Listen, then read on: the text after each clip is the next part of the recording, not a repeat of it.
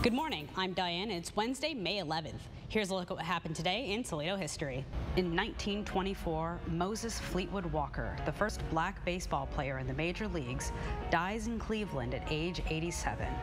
Walker was a catcher for the Toledo Blue Stockings and played 42 games during the 1884 season.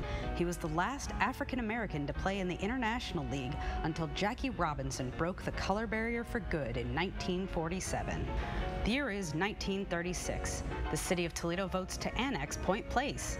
At the time, the Point was part of Washington Township and was known as a summer getaway destination with cottages, marinas, and even a theme park. The plan for annexation of the Point Place Peninsula was approved after an appeal to the Ohio Supreme Court, ending a 3-year battle by supporters. Along with the annexation came promises of paved roads and sidewalks, and of police protection to deal with prohibition and gambling problems that plagued the area. 4,651 residents lived in Point Place at the time of annexation. And that's all for now. I'm Diane, and that was today in Toledo history.